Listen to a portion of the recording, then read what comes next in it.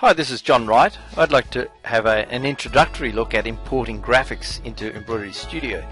You can import vector files or any sort of raster files. So there's a couple of ways to do it. From the file menu you can import embroidery, import graphic, or you can scan an image.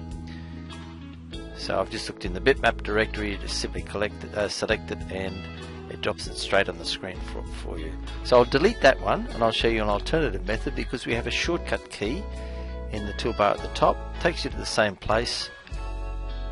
So I'll just select another one. You can see in that list there are JPEGs and bitmaps, so not a problem. So that's dropped it straight on the screen there. You can see the handles have appeared around the rows, so we can drag it and resize it that way.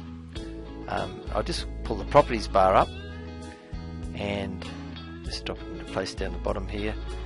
Now with the rows selected, I can see that the design is 133.79 millimeters wide and 118.55 high. So we can actually select either one of the measurements and change it, and I'll change proportionally, hit enter, and that's resized the rows.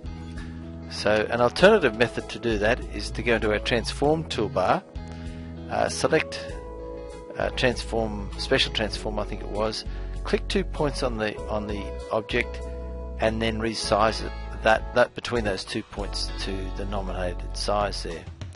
Now the next thing that you would want to do is to lock the image in place. The last thing you want to happen is for the image to move around while you're digitizing, and you can see in our color object list a little black lock is beside the image. Now you can lock any object in the embroidery file, any embroidery object or image at all, and you can unlock it under the arrange menu.